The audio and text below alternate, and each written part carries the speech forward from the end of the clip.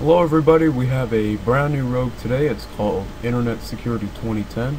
It's a clone of Advanced Virus Remover, and let's take a look at it.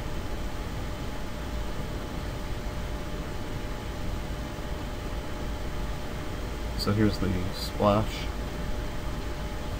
So it's now going to be doing some scans here. We'll take a look at our status. And we have to stop the scans. We'll stop. Ignore for now. Let's take a look at some things. We have our security, our firewall, email protection, updates, and settings. So if we go to help and support, see we have to email them at this site. But we'll get a website if we click on register. So, yeah.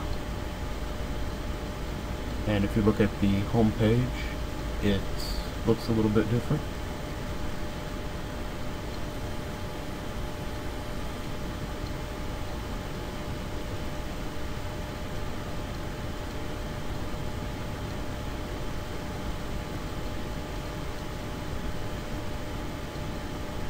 I'm not sure if this page is McAfee secure when it's using basic HTTP.